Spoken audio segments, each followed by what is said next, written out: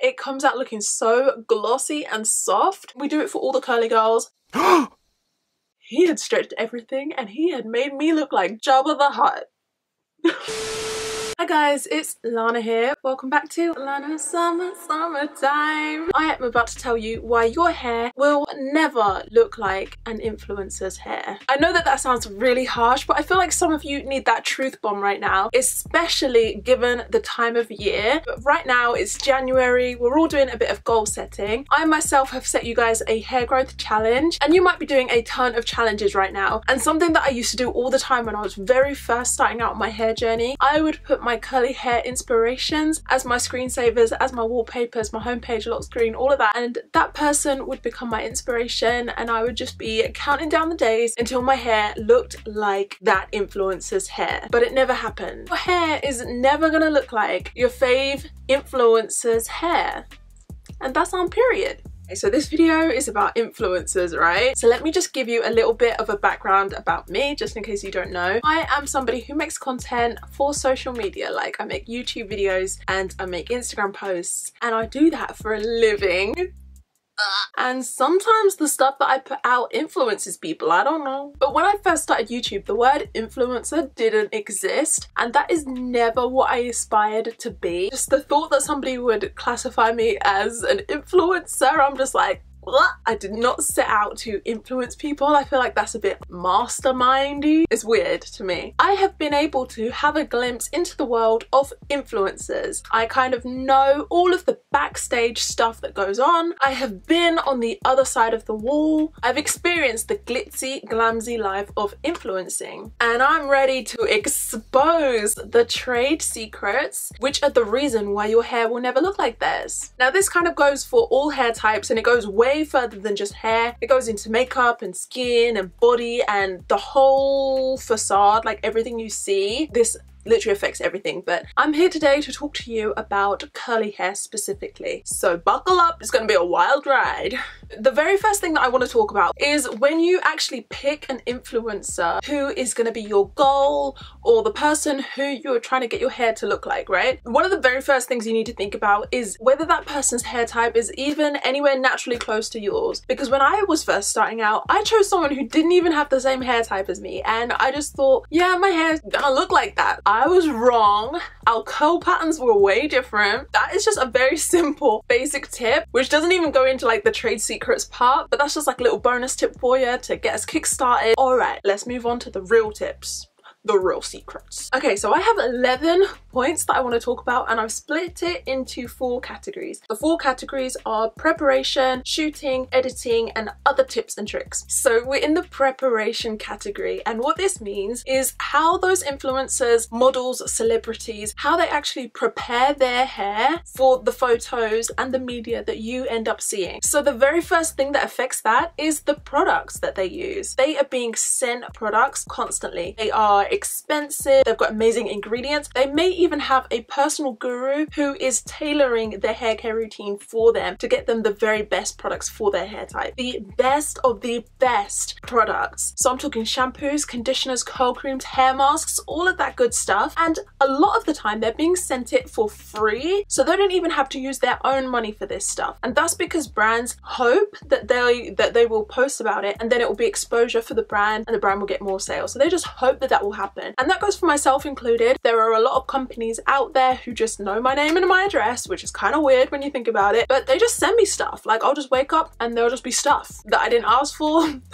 it's just there, and I'm very grateful for it. Definitely very grateful for it. But I just want to make sure that you guys are aware that that stuff happens. And even though I am somebody who puts content on YouTube, I'm definitely not even anywhere on the same level as some of these other influencers. There are influencers out there with 10 times more followers than me, 100 times more followers than me, and you can only imagine the type of stuff that they are being sent and the amount of parcels they get. So if I were you, I wouldn't even be trying to spend as much money as that. Definitely just try to live within your budget, and don't make yourself broke just for using the same products as some of your faves. My second point is the actual preparation of their hair for the images or the media that they're about to show you. So they have more time to prepare their hair because this is their job. If they are a curly hair influencer, or if they're just somebody who has to look good for a living, they have more time for preparation. That means that they can take care with their curly hair routine and the styling part of their routine, and they can do all these fancy hairstyles and all of this stuff because they have time. Like, while other people are out at their 9 to 5 or their side hustle or their small business or whatever it is that you're getting on with, other people are literally doing their hair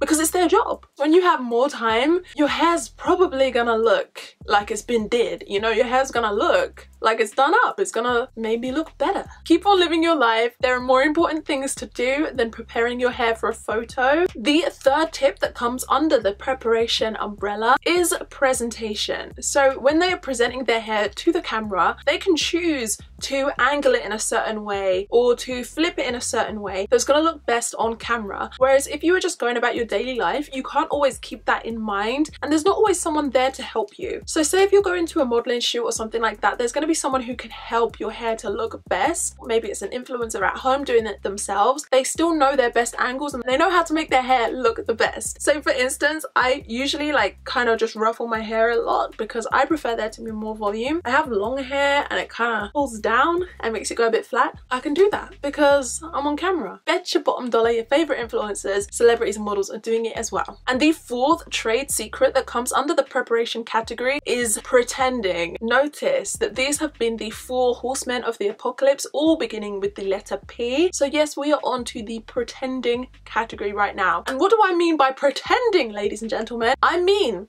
pretending, faking, pulling the wool over one's eyes. I'll tell you a little story of when I went on a shoot for a major hair brand. So excited because this is the biggest shoot that I've ever been on in my life. I rock up to the shoot, I've done my hair is looking natural. I'm like, oh my god, my natural hair is gonna flourish, my natural hair is gonna shine. So then I go and sit down in what I believe is the makeup artist's chair. Makeup artist comes along, she does my makeup, we're having a nice little chat. And then a hairstylist comes along and starts fiddling with my hair. And I'm kind of looking at him and he's looking at me and I'm like, what you doing?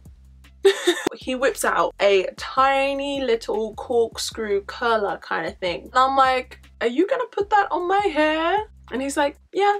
Bear in mind, I've never been on a shoot this big before. I don't know what the protocol is. I don't really know what I am allowed to say yes and no to. Because it's a hair care brand, they're not allowed to edit the hair in post. You see this all the time with mascara adverts as well. You know, you see a mascara advert and then in the bottom it says the model is wearing false lashes. Well, the reason they do that is because they're not allowed to edit the lashes because it's a lash advert. So they just put false lashes on.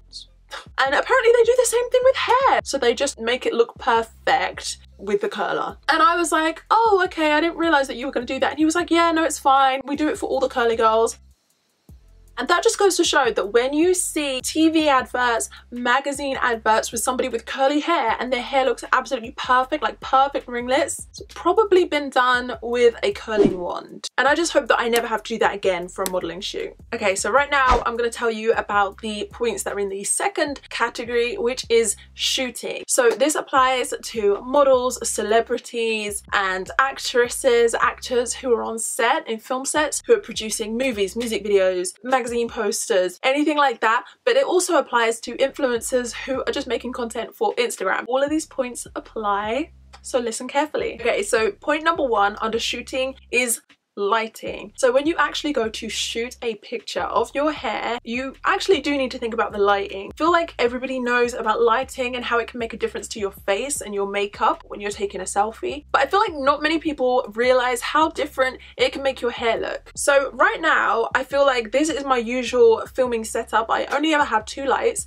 so I have one right there and I have one over there, and I feel like my hair never actually looks its best in this kind of lighting, but it just looks okay. I can deal with it. That's just how my lighting setup has to be because I don't have a lot of room. I would like to have a light over there on this side, but there's a wall there, so I can't do that. Another type of lighting that I do like is when I go to the window and it's a nice sunny day, you get some nice lighting from the window. You know where to find the best lighting.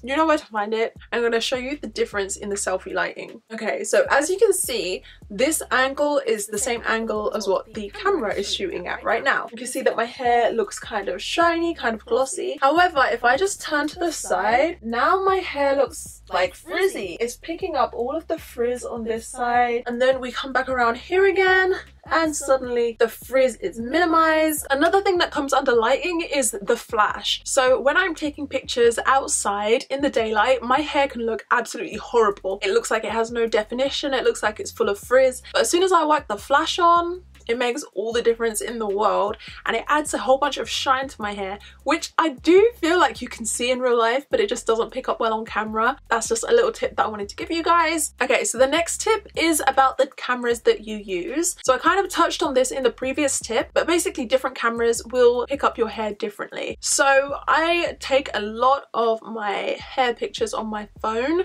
because it just makes my hair look shiny. I don't know what it is. I use a Samsung S10. I'll take a pic right now.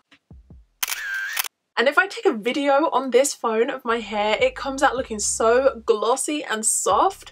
And honestly, I don't know what is more truer to life, like whether this is picking up more truer to life or whether my phone is. Okay, and the third thing to think about while actually shooting the pictures is that influencers and models take hundreds of pics. 99% of those are going to be duds. They're going to be unusable, they're going to be unwanted, and it's going to be that 1% that actually gets posted that you actually see. Yes, everybody does this, it's not just you. And the fourth trade secret in this category is posing. So I also kind of touched on this in the first category, but I just want to go more in depth on this one. So while you're actually shooting the pics, you can move your hair around so much and you can do so much with it. And a lot of these models and influencers and celebrities, they know their best angles and they know exactly how they want their hair to look. So you will see a lot of the time people will do maybe like a length check, or they'll show their hair growth process from behind, and what you don't see is them kind of tilting their head back to make their hair look longer than it was. Or you will see people kind of doing this and then kind of putting their hair back, and suddenly I have so much more volume, but my hair looks like this at the back. But that's kind of a common thing that you see people doing for photos. Let me get rid of that. Or what you will see a lot of is people kind of reaching up behind and kind of putting their hair up forward. All kinds of crazy things during the shoot that's going to help their hair look a certain way, which then ends up being your screensaver that you think that you can achieve naturally when you cannot. Okay, and another thing that I like to do is I just like to flip my hair over once in a while, because I do have kind of flatter hair. I don't get the most volume in my hair, and if I just flip it every 10 minutes or so, then I can start to have more volume again. So that's just something I like to do that you guys don't always see me doing. So yeah, keep that in mind. Okay, we are now on to the third category, which is editing. This is a doozy. Make sure you don't miss these ones. Also, if you are enjoying this video so far, then drop me a like. And if you hate it, then you can always thumbs down. But I would appreciate it if you subscribed and turned on your notifications so that you don't miss any more videos from me. Also, leave me a comment down below and tell me if there's anything that you do with your hair for pictures that you feel like other people would be interested to know. So the first point in the editing category is Facetune. You've heard of Facetune, but have you heard of Hairtune? Alright, so Hairtune is not a real app as far as I know, but you can use Facetune for your hair, and I know that people do it. So let me tell you a little story about when an up-and-coming photographer booked me into his studio for what he told me was a new curly hair series that he was shooting. Obviously, I was excited about that because any opportunity to showcase curly hair, I was there for it. So I do my hair all nice and natural. I turn up to the shoot, we shoot a bunch of pictures. I think we took about 300, and he told me just to pick the ones that I liked, and then he would edit them, and then he would send me the final edited images. So I picked the ones that I like. I had to whittle it down to about 10 from about 300, and then I sent those off to him and he edited them. So I'm thinking that he's just gonna brighten them, he's gonna color grade them, you know, just very basic edits, because I didn't really see that there was a lot that really needed doing in those pictures. I liked them. Well, I get the pictures back and no word of a lie, he went ham. This guy had tried to give my hair more volume literally by just like stretching my hair out like this in edit, just stretching my hair out. And he had paid no regard to what that did to my face. You know, screw the face, no one cares about the face, scrub the face out. Like he did not care about the face. He had stretched everything and he had made me look like Jabba the Hutt. Oh my god, what is that? I still had the original image that he originally sent me before it was edited, and I was like, do I look like that? Do I look like that? And I looked at the original, I was like, whew, okay, I don't look like that. And I compared the two and I was just like, it's very clear to see what he's done. He's literally tried to give my hair more volume and he's just stretched the whole thing. So I emailed him. I was trying to be really polite about it because I was actually angry. I was like, I think that there's been an error because, you know, you've kind of warped my face in this image. And he was like, oh, haha, yeah. But he did nothing about it. He didn't care. He just wanted the volume in the hair. So I was like, right, okay. We didn't really resolve it. I went ahead and I posted the original image because I liked the original image. I did not use his Jabba the Hutt Star Wars image. And he went ahead and he posted that on his page, and I was just like, maybe he forgot that my hair wasn't as voluminous as he thought it was or something. Maybe he thought that I had a different hair pattern and that my hair was going to be a lot fuller. I don't know what he thought, but obviously my hair didn't make the cut in his opinion and he wanted it to be bigger. I mean, there's ways to do that without stretching the face, you know, like I feel like somebody who knew what they were doing would have been able to do that without stretching the face. But either way, my point is that you cannot trust the images that you see because they have been edited. A lot of them have been edited. Definitely not saying all of them. I'd say the majority of people probably aren't editing their images like that, but a lot of them are. And this is a professional photographer. Let's just be fair. I don't think that all editing is bad. Sometimes an image just needs a few tweaks here and there. And I'll be the first to admit that I do use editing software on some of my images. I definitely use a bit of Facetune here and there because sometimes I just like to change the color. I definitely change the color a lot. They recently brought in a new filter called Sunlight, which is so good because I'm from England, and as you know, we have been sunlight deprived now for like a good 2 or 3 months. It's winter time and never see the sun. My pictures always look so grey and horrible, so I just like to use that filter just to warm things up a bit and just make it look like I don't live in a hole. But something that I do specifically for my hair is I use the detail tool on Facetune. So that's basically a sharpener tool, and it sharpens everything up and really points out the details, which I feel like really helps to highlight the definition in my hair. And it's definitely not like creating definition. It's kind of like, I feel like the definition was already there, but for some reason it's just not really presenting well on camera. In the image, it's kind of getting a bit lost with everything. Whew. I'm not gonna lie, when I first started this video, my hair was still a bit damp, and now it's drying out a little bit and it's getting a bit more volume. So, but it is just getting a bit drier as the time ticks on because I've been filming for about half an hour. Okay, so now we are in the miscellaneous category. So I'm just going to mention some other things that influencers and celebrities do that maybe you didn't realize they did, which may be why your hair is not looking like theirs.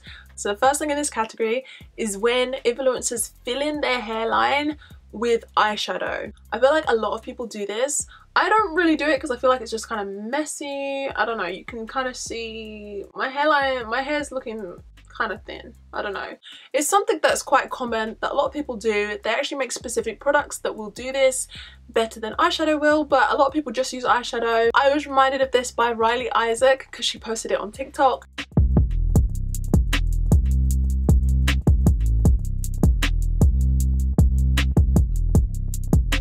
It's just a very common thing, and I'm just happy that more people are drawing attention to it. Other people are going around thinking that their hair is just thin, when actually your hair is fine. And that's okay because it's normal, and this kind of epic thickness that you see in people's hair. Sometimes people do have really thick hair, but sometimes maybe it's Maybelline, maybe it's just eyeshadow.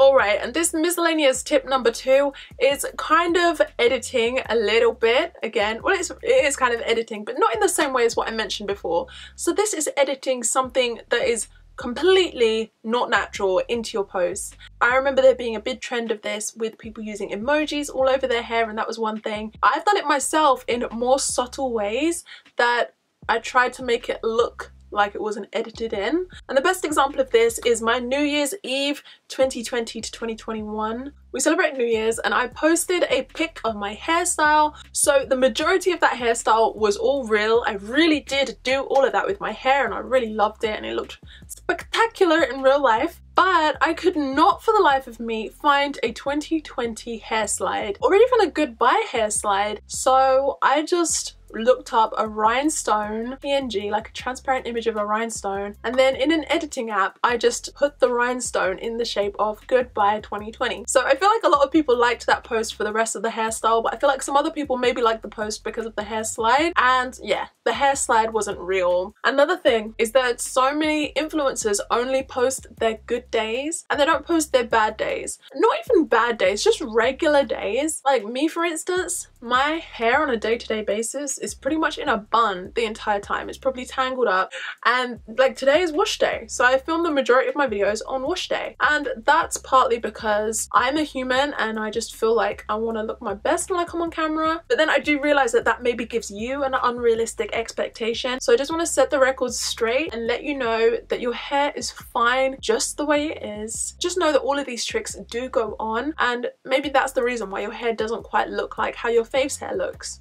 So yeah, all in all, the message that I just wanted to give you in this video is that you don't need to be too hard on yourself. Like, definitely don't look at all these influencers and set that as your goal without considering all of these other factors. So yeah, that's everything from me. I feel like this video has been a really fun video to film because I've been able to share so many trade secrets and behind the scenes information with you. I feel like it's actually going to be really helpful. So if you feel like this video was helpful, please give it a thumbs up and share it. I don't know, sharing's kind of awkward. You don't have to. Just leave me a comment and subscribe and turn on your notifications so you don't miss anything more from me. I will see you over on Instagram, I hope. I'll see you in the next video.